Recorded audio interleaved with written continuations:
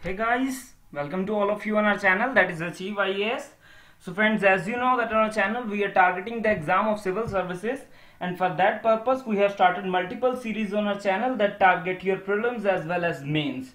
So friends, as we had told you, we have also started a series in which what we will be doing, we will be analyzing data from various government sources, various NGOs, or from various international organizations. So the purpose of this data analysis is not just to help those students who are preparing for different exams, that is grade A exams, but also to help other people who are concerned with such issues to get a single point, we can say, information about a particular issue. So basically here, before starting, let me tell you friends that here we incorporate, or we include in our explanation data only of those organizations, only of those bodies that are independent and autonomous, and any NGO, or for that matter international organization that has a malicious propaganda to spread any kind of fake things, and the data of such organizations is not included in our video. So if in case you find that the kind of, we can say, genuineness of the data can be questioned, you can simply contact us. The contact details are mentioned in the description box. So we will in fact we will let you know that what is the source of this data, and whether it is independent or not. And if in case we find that this data is by some organization to spread fake propaganda, then certainly we will be prompt to remove such video from our platform. So let's start our discussion, friends. So today's topic of discussion is tiger population, that is emerging concerns. So friends,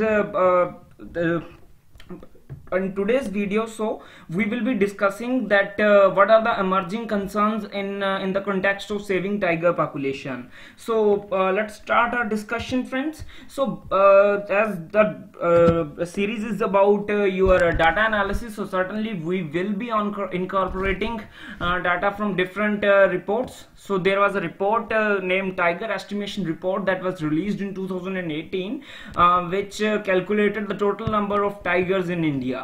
So according to its estimate, 2967 tigers are there at present in all over India. So highest number of tigers are there in Madhya Pradesh, and highest number of tigers, in fact, in a particular tiger reserve is in Pench Tiger Reserve, and that tiger reserve is also in Madhya Pradesh. So this basically all over India, 2967 tigers are there.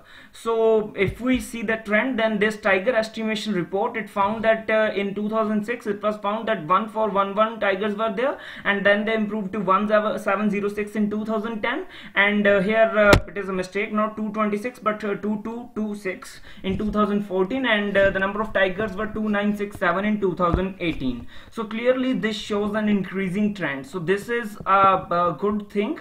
If we observe that we in under your Petersburg summit, the summit that held that was held in 2010.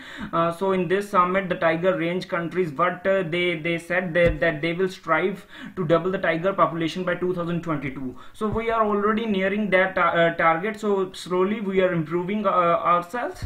So but here there is also a concern that is emerging. So what is that concern? So obviously purpose of that this video is also to see the concerns associated with the tiger population conservation. So recently a third international stock taking conference on tiger conservation was held in New Delhi, and this was organized by National Tiger Conservation Authority, and you have this Global Tiger Initiative Council. So with active collaboration of this Global Tiger Initiative Council. So this what was the purpose of third international stock taking conference? The purpose of this was to focus upon the tiger conservation, the methods that are followed followed, and what are the loopholes, and how the different methods are faring. So experts in this conference have observed that India's capacity to host tiger population is of 2500 to 3000. So in this conference the experts held that India can accommodate maximum from 2500 to 3000 tigers if we see the current protected areas or reserve areas for the tiger population conservation. So as of now we have more than 50 tiger reserves or protected areas that have shown an increase after the launch of the Project Tiger in 1973. So now, but the concern is that already we are at number 2967. So this conference found that already 25 to 30% of the tiger population is already residing out of the protected reserves. So now the tigers are not just limited to protected reserves where there is a minimum human intervention, but also their population is increasing, and it will obviously expand to other areas because of the territorial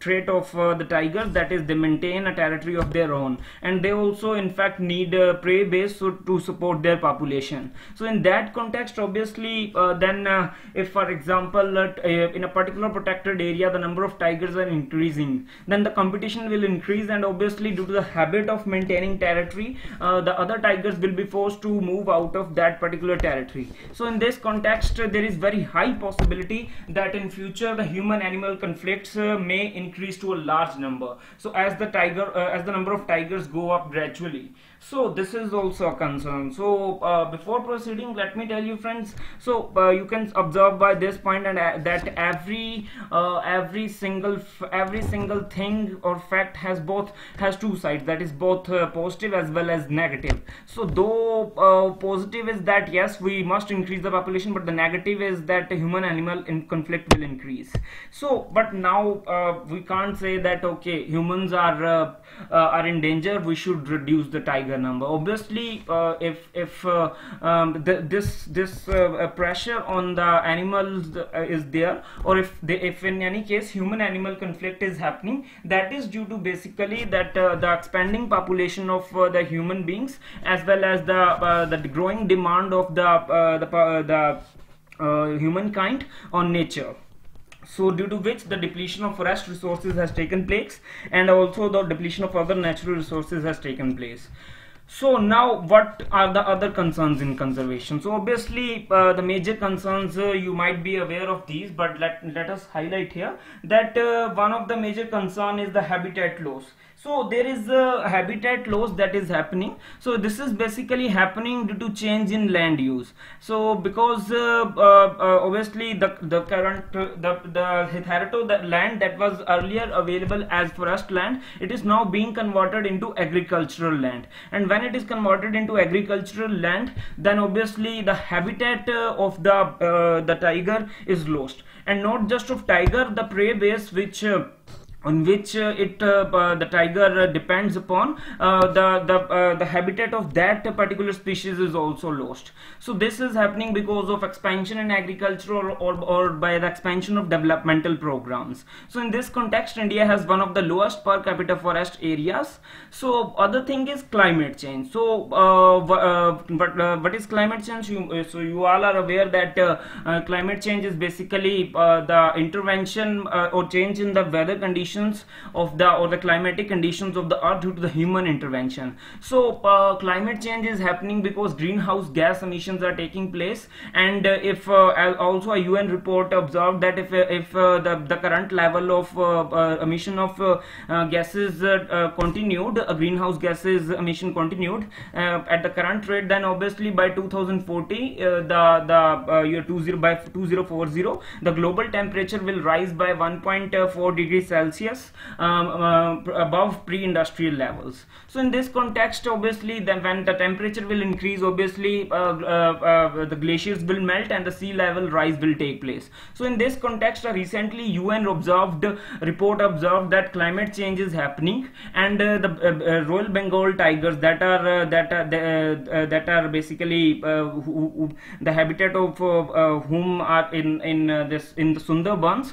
So they may not be able to survive this climate change, because it observed that already 70% of the Sundarbans are just a few inches or few feet above the sea level. So if the sea level is to rise, then obviously Sundarbans will be wiped out. So Sundarbans provide one of the last remaining habitats for these tigers, that is Royal Bengal tigers. So obviously if Sundarbans are lost, then where these tigers will go, or where the species on which they depend they will go. So certainly they will migrate, or they will experience stress, and they will ultimately be wiped out. So in fact in 2010, Worldwide Fund for Nature observed that with the 11 inches increase in sea level, the Royal Bengal tiger population may go down by 96% within few decades. So this is a major concern. So climate change is happening. So other thing is the poaching. So poaching is taking place of the tiger as well as of the species on which the tiger is dependent upon.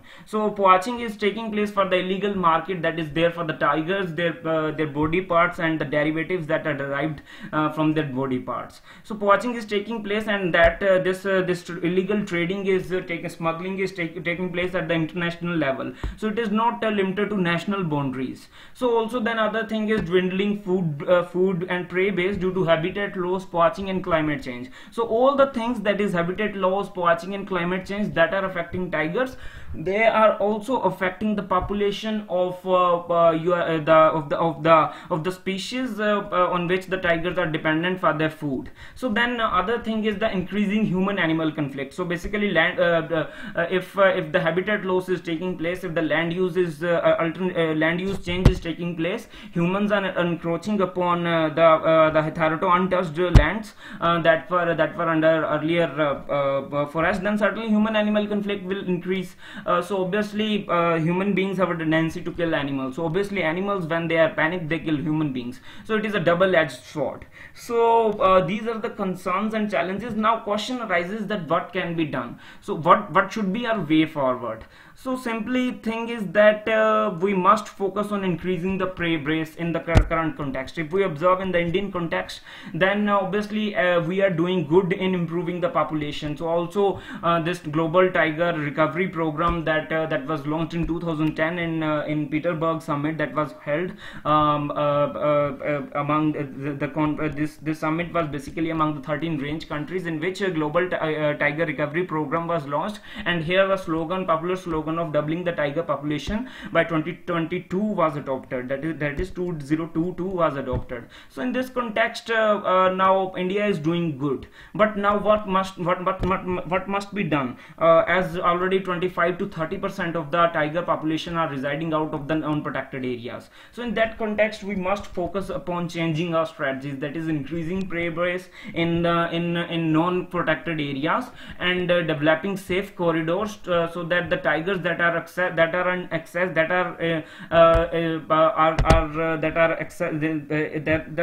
in fact they are I'm getting confused. If the tigers are more in number in a particular protected area, so what will the safe corridors will do?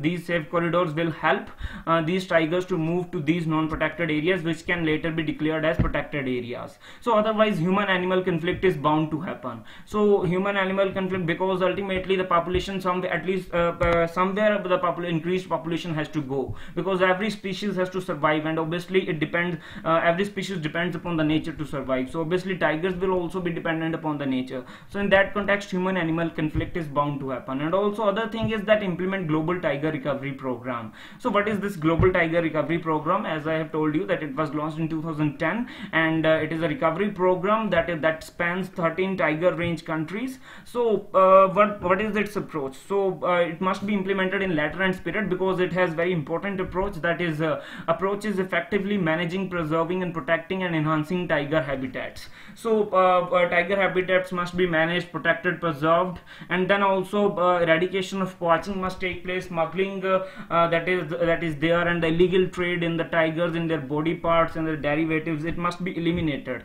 And also not just with landscape management must not happen between just national boundaries, but there must be transboundary transnational landscape management by the active cooperation of the range countries, and also this cooperation must extend to combating illegal trade. And also then there must also be focus upon increasing the effectiveness of tiger and habitat management. So current practices, for example, for better monitoring, National Tiger Conservation Authority kind of launched a tool that is M-Stripes, that helps the forest guards to monitor the tiger population in a mobile way. So that such kind of effectiveness must be incorporated in the tiger and habitat management. And then there must be also effort at restoring tigers to their former range, and to protect safe corridors and other all these things, so that the population can be conserved and also human animal conflict can be minimized. So in this context there must also be active involvement of the local communities or the indigenous people, because they have lived with such animals from time immemorial. So they know they know about the behavior of such animals, they know how to deal with them. So such kind of approaches, the usage of local knowledge, that must be promoted, so that this situation can be created, that win-win situation can be created for all that depend upon this nature. So friends, ultimately what we can say is that Robert Swan, that is the first person who has walked to both the poles of the earth, he said that the greatest threat to our environment is the belief that someone else will save it. So you must, what you should do, you must focus upon the efforts that you on your part can adopt. So this is also similar to the Mahatma Gandhi's quote, which was earlier quoted by me in my earlier video, that is, be the change you want to see in others. So in this context you must focus upon yourself, and also must do your part, so that you can make people aware, make society aware about nature. So for more such information you can visit our website, that is www.achieveias.co.in. So this is all about, friends, today's video. Do ensure that you like it, share it with your friends, and also ensure that you subscribe to our channel. So thank you, have a very nice day ahead.